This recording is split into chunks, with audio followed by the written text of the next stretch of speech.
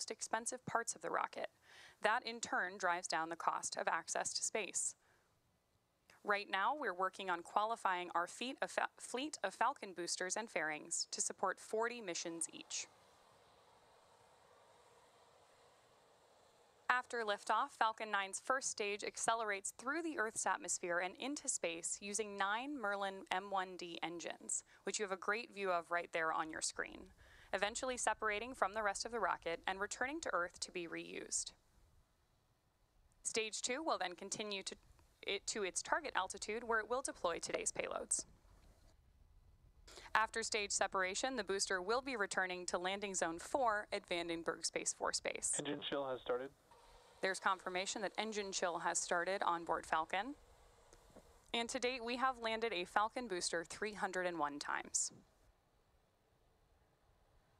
Now turning our attention back to Falcon 9 on the pad today, above the first stage is the second stage, which has a single Merlin vacuum or MVAC engine that ignites after the first stage separates.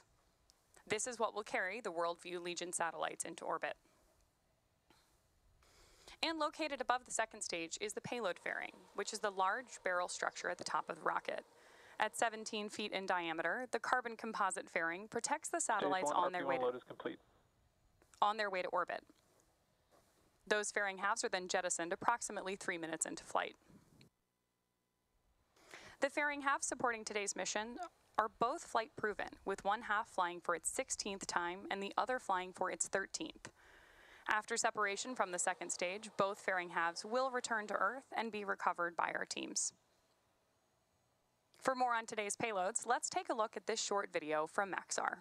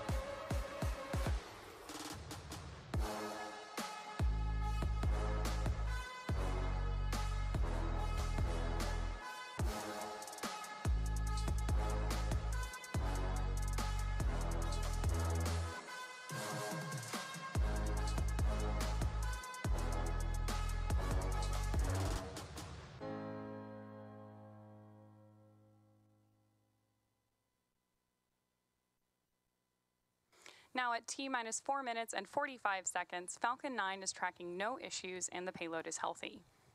Falcon 9 has been loading propellant since T-minus 35 minutes and should finish loading at about T-minus 2 minutes, 2.5 minutes from now.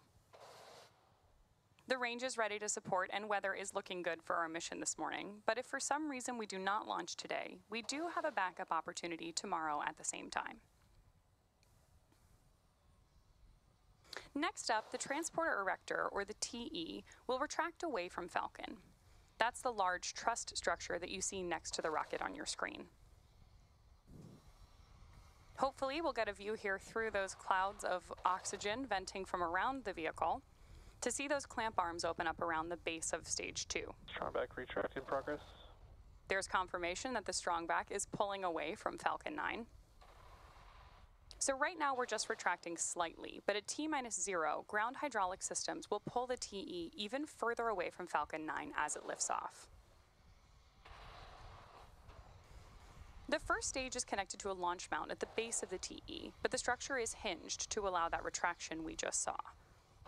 You also heard it referred to as the strongback from the launch team, and it does a lot of heavy lifting in the lead up to launch. We use the TE both to roll the rocket out to the pad and raise it to its vertical launch position. Then the TE is also what we use to route the vehicle's fluids, power, and telemetry umbilicals from the ground systems to the rocket and payload. That is until Falcon 9 switches to internal power and clears the pad. Now at this point in the countdown, both the first and second stages are nearly fully loaded with 1 million pounds of kerosene fuel and liquid oxygen. Stage 1 LOX load is complete. Right on time there. We've got the call out that Stage 1 LOX load is complete. And as I mentioned earlier, we'll expect to hear that second stage call out in about 45 seconds. Now again, those white clouds you see around the vehicle is just chilled gas from above the liquid oxygen tank that we vent overboard to maintain pressure in the tank as needed. When that vented oxygen comes out into the California air, it condenses into clouds.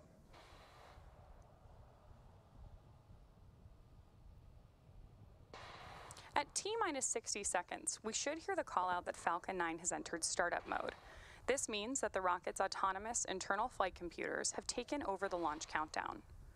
Then, just inside of T-minus 2 seconds, we light the M1D engines for liftoff.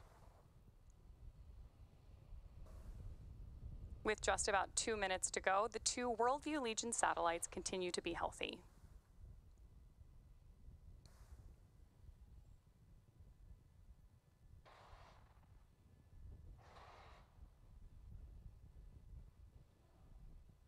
The Falcon 9 team is tracking no issues on the rocket, and weather is still looking green. The range is also ready to support. Stage 2 LOX load is complete. There's that call out that Stage 2 LOX load has also been completed, and the range is standing by to support our T0 time of 11:36 a.m. Pacific. Current gas closeout. With that, we are stepping into the final minutes of terminal count.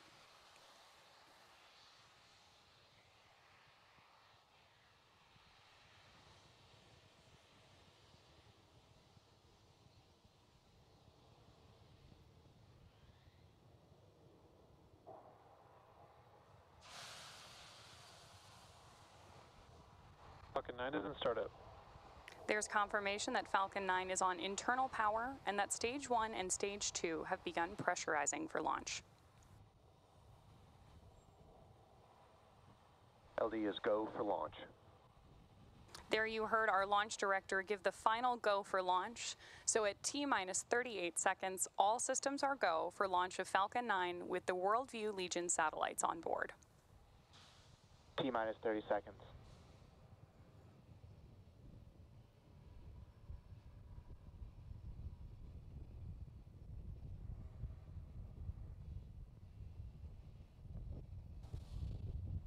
T-minus 15 seconds.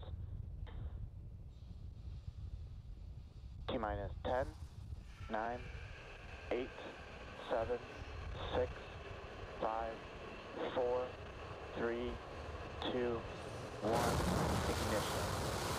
And the liftoff is Falcon 9, so SpaceX, go WorldView Legion.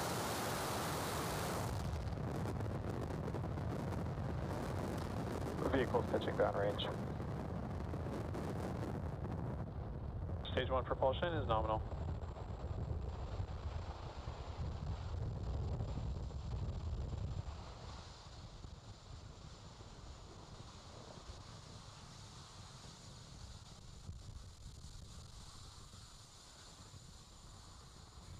At T-plus 35 seconds and counting, Falcon 9 has successfully lifted off from Space Launch Complex 4 East, carrying the WorldView Legion satellites. In just a few seconds, we'll throttle Power the engines. telemetry nominal. There's confirmation that engine telemetry is nominal. We are preparing to throttle the engines down in preparation for max Q, or the period of maximum aerodynamic pressure on the vehicle. And with that call out, we know that Falcon 9 is moving faster than the speed of sound. During ascent, we tilt the engines. There's the call out for max Q. Now, the technical term for that engine tilt is called gimbaling. That turns the rocket horizontally in what we call a gravity turn. The vehicle is still going up, but now we're also heading horizontally away from the launch pad. The rocket typically needs to go about 17,500 miles per hour in order to avoid being pulled back down to Earth and reach orbit. You can keep an eye on that Stage 1 telemetry in the bottom left-hand corner of your screen. Now we have 5 events coming up in quick succession, and we should hear all of these called out by Mission Control, starting with MECO, then stage separation, SES-1, first stage boost back burn, and fairing separation. During MECO, we'll shut down all 9 M1D engines on the first stage. Stage separation is when the first and second stages of Falcon separate from one another, and second engine start 1 is when we will light the MVAC engine on board the second stage for the first time. Shortly after that, we should also see those 2 fairing halves jettisoned.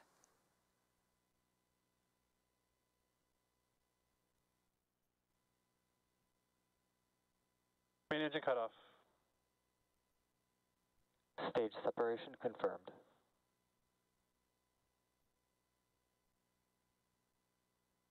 MVAC ignition. Stage 1 boost back startup.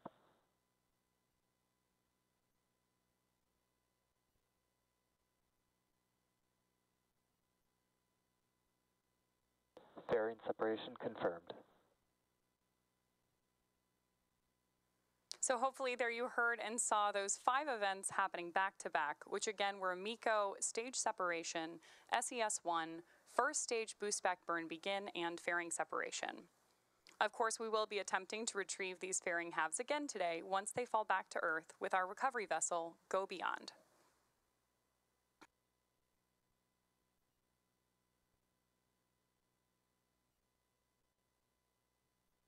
Stage 1 boost back shutdown. There's confirmation that the first stage has ended its boost back burn. Really great views on your screen right now, too. We are just about T plus 3.5 minutes into today's mission, and just about 3 minutes from now, you should see on your screen the first stage's entry burn begin. Now to start the entry burn, we will relight 3 of the M1D engines, starting with the center engine, known as E9, followed shortly after by the E1 and E5 engines. This is similar to pumping the brakes to slow down, and the vehicle will Both pass vehicles are on back. nominal trajectories. Confirmation there, we're on a nominal trajectory. Now we need to slow down to reduce re-entry forces, which then helps us to recover and reuse the first stage. During the entry burn, Falcon 9 is decelerating by firing its Merlin engines, but we're still moving really fast. This causes the vehicle to fly through Merlin's exhaust gases, also known as the rocket's plume, which deposits a layer of soot on the vehicle surface. That soot comes from the carbon-based fuel that Falcon 9 uses, and with each flight, the soot builds up a little more on the outside of the rocket. Oftentimes, prior to launch, you can see the soot from prior flights on the first stage.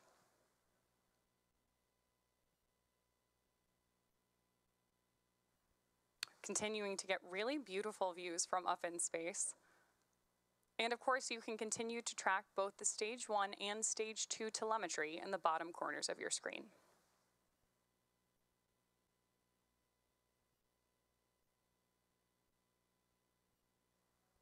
On the left-hand side of the screen, you've got views of our grid fins with the Earth in the background.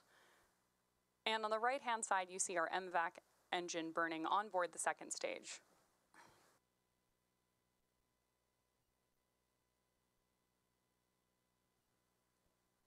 On board the second stage are Maxar's first of 2 Worldview Legion satellites.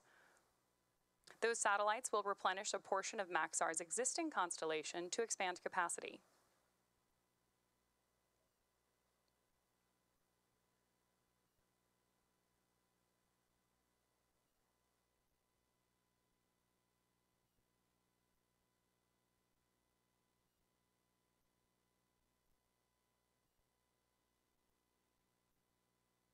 Again, in the bottom left-hand corner of your screen, you can track that Stage 1 telemetry as it continues to decrease its altitude on its way back to Earth. And in the bottom right-hand corner, you can watch Stage 2's ascent to orbit.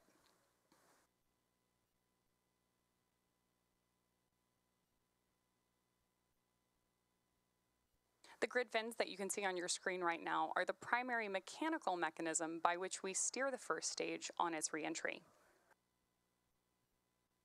We're expecting entry burn to begin in just about 15 seconds.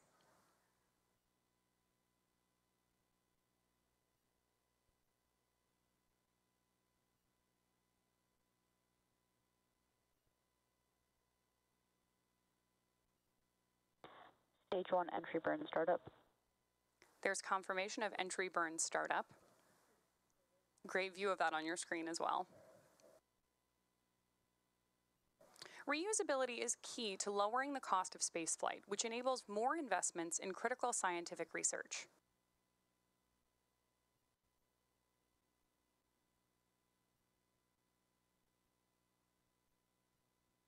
Stage 1 entry burn shutdown. With confirmation of entry burn shutdown, the Falcon 9 first stage supporting today's mission has now performed that entry burn 20 times.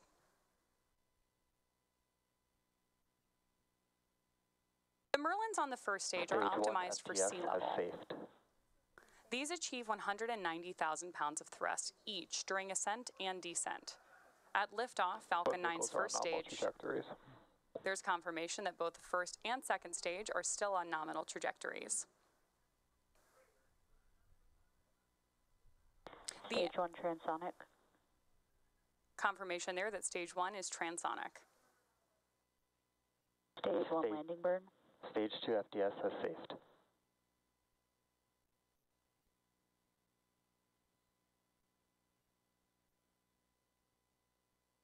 Right now, we're standing by for landing of Falcon back on landing zone 4 at Vandenberg Space Force Base in California.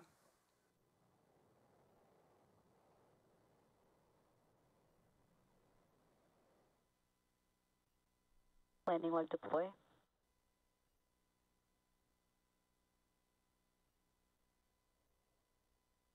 Stage 1 landing confirmed. Confirmation there that of the 20th launch and landing for this first stage. This is the third booster to complete 20 flights. And this landing marks SpaceX's 302nd recovery of an orbital class rocket, including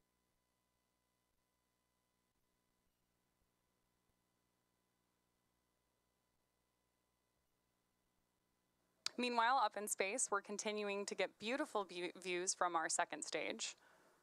Again, today's 2 WorldView Legion satellites will replace a portion of Maxar's existing constellation, joining over 95 Maxar-built satellites already in orbit.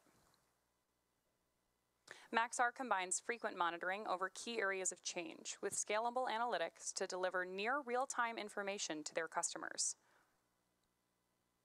The WorldView Legion satellites on board Stage 2 today are the beginning of a new generation of satellite made to image the Earth more frequently and at higher resolution than ever before.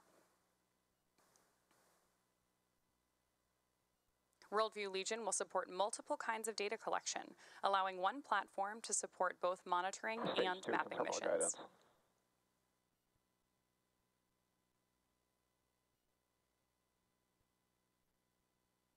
Now we are standing by for confirmation of second engine cutoff 1, expected in just about 10 seconds.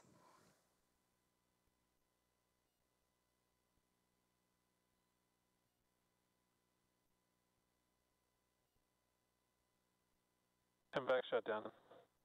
There's confirmation of MVAC shutdown.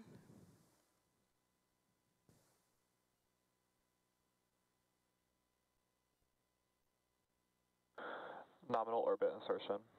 And confirmation of good orbit insertion. While we are just a few minutes away from payload deployment, it's going to happen between ground station coverage. So confirmation will come on X when we regain coverage later on in the mission. All of us here at SpaceX want to thank our customer Maxar for entrusting us with today's launch. And of course, we'd also like to thank the Range and Federal Aviation Administration for supporting today's mission. This will conclude our webcast coverage of SpaceX's 44th launch of 2024 and 339th overall mission to date. If you're interested in even more launch coverage, be sure to check spacex.com/launches for the most up-to-date information. Thank you for tuning in. We'll see you again soon.